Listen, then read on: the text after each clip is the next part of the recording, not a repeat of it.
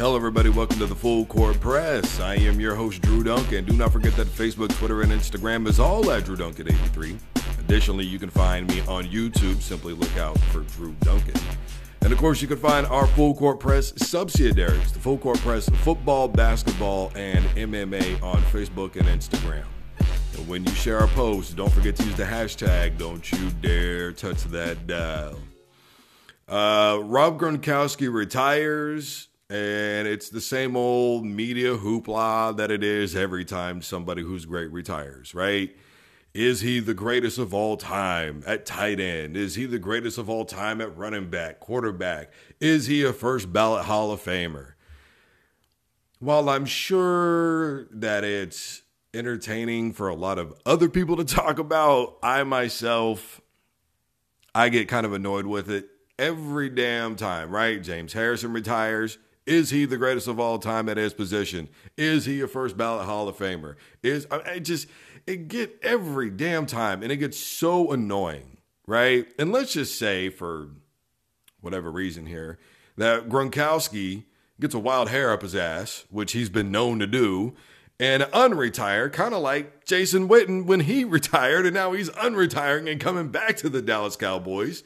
So all that GOAT talk that we had with Jason Witten, it all kind of goes away for a little bit, doesn't it? Because now, because of the way things are in the world today, and I don't think they should be like this, but now his last season is going to mark his legacy, at least for a while. So, when these kinds of things happen, I don't know where this whole thing got started, but I'm tired of GOAT debates to begin with. I'm tired of the GOAT debate with Jordan, LeBron, and Kobe. I'm tired of the GOAT debate at quarterback. I'm tired of the, greatest head coach of all time thing. I mean, it's cool to talk about, but, to me, that's just kind of guys, pal around about. It's not something that should be all over the place all the time. If I were to go to my friend's house every single day and all I wanted to talk about was who the greatest boxer of all time is, he'd get really annoyed. He'd be like, dude, don't you have anything else to talk about, bro? And that's coming from people who know what my line of work is, right? They know. And look, as far as Rob Gronkowski goes, he had a hell of a career. It really is a shame that he continuously was injured in the last few seasons the way that he was, because speaking as a Broncos fan, I'll never forget, I'm watching one game of Gronkowski when they're playing against Denver, and I mean, he made this play where he was having to turn around, catch the ball with one hand, fending off like three defenders with another. He's balancing on his tiptoes, he brings it down, and then he rumbles into the end zone for a touchdown. You don't see that kind of caliber of athlete all the time. And that's why I'm so triggered, bothered by this debate, because it's just like, why can't we step back for a moment and just appreciate the career of Rob Gronkowski or anybody else that's ever chose to dedicate their entire being to playing in the game of football, to being an MMA fighter, basketball, golf, baseball, whatever. I mean, these athletes literally dedicate themselves to everything. They take away so much time from their families. They take away so much time from their friends. Stuff that they could be out doing. And instead, where are they at? They're somewhere watching film. They're somewhere in a gym working out.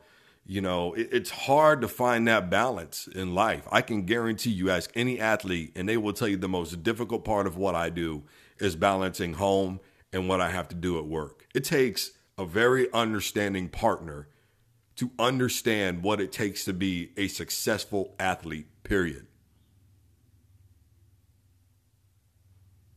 And I think that when a guy like a Gronkowski retires, and the first question that we want to ask is he a first ballot Hall of Famer? Is he the greatest tight end of all time? It downplays what he meant to the game of football because it's so immediate. We haven't even had a chance to really remember Gronkowski yet. He's only been retired for barely 24 hours. You know what I'm saying? I mean, come on, And to me, the other thing, and this is the last thing I want to go with this, and I've said this before with the whole GOAT debate thing, and I want to reiterate this very quickly, and that is you have to downplay the careers of others because you have to talk about how somebody was overrated in this one particular aspect or fell short in this one particular aspect, and so that automatically makes the other guy better. And I'm not saying that there aren't athletes that are clear-cut in a way better than others, but to me, a lot of times it's like comparing water to Gatorade or Gatorade to Powerade. You know, you've got water, Gatorade, and Powerade are all supposed to rehydrate, replenish, right? Then, of course, Gatorade and Powerade are supposed to have certain vitamins in it. Water's supposed to have certain minerals in it that are all good for your body. I mean, and they're all meant to be enjoyed, right? Water, to a lot of people, they hate the taste of it, but they drink it. And some people actually enjoy drinking water like me. I love drinking water. I hardly ever have a can of soda in my hand, seriously. And then, of course, you've got how many different flavors of Gatorade, right? You got orange and blue and, you know, and then, of course, they, you know, goes deeper from there and all that. So the point that I'm making is it becomes really just kind of silly making all these comparisons because we compare these guys and then we leave other guys out of the talk, right? Nobody ever talks about Shannon Sharp for being one of the greatest tight ends of all time, and he is. A lot of people only remember a guy like a John Mackey because he gets brought up out of necessity or on social media by some real old school guy, you know? So it just, you have to downplay somebody else's career to a point where it becomes insulting is the point that I'm making, right? LeBron James has been to 9 championships, but he's only won 3 of them. He's just not that good. He's overrated. Michael Jordan won 6. He's got more rings. He's better. It's that automatic, you know? And I've always felt like everybody's entitled to one, right? Like an overrated person or whatever, an athlete, like everybody's entitled to one. For me, it's Peyton Manning. I think he's a little overrated.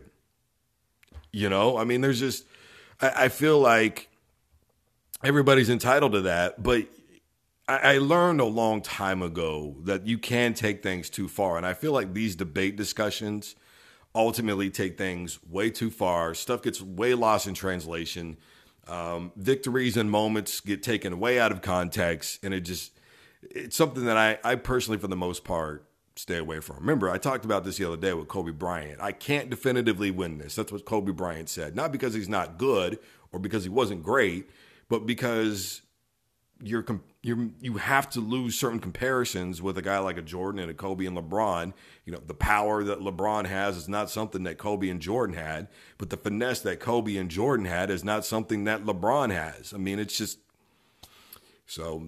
Regardless, the point is, congratulations, Rob Gronkowski, on a phenomenal career, and ultimately, I think one day we will see you in Canton, but who knows when? Because who knows what other name's going to come up in the ballot those years. So I am Drew Duncan, host of the Full Court Press. Facebook, Twitter, and Instagram is all at Drew Duncan 83. Don't forget to use the hashtag Don't You Dare Touch That Dial when you share our posts. Search me out on YouTube. Look for Drew Duncan. Of course, the Full Court Press and our subsidiaries, football, basketball, and MMA. And as always, don't you dare touch that dial.